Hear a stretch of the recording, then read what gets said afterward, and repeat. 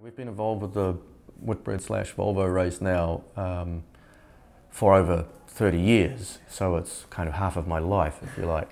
And we've been lucky enough to be very successful in it, and I think this new phase of the Volvo is quite special. I mean, we're really quite delighted to have been picked to design the boat, and I think for the younger guys in the office it's a huge opportunity, and they're the guys who are really leading the charge on this particular effort. I'm around to help when I'm needed, which is less these days. But it's really quite exciting to see the boat come together.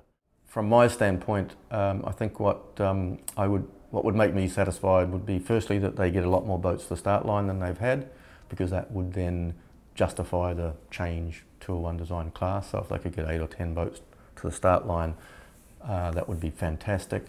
And from my point of view as a designer, if they can all get around the track without a breakdown, and they sail fast and they handle well, then that's heaven for me.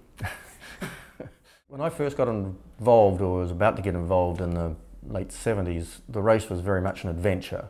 So people picked up existing boats, got a band of people together, mostly amateur, and entered this Whitbread race to race around the world. And it quite quickly evolved to people doing specific designs and building boats specifically for the Whitbread race. And certainly by 1981, when we were first involved, a good number of the boats were specifically designed and built for the race.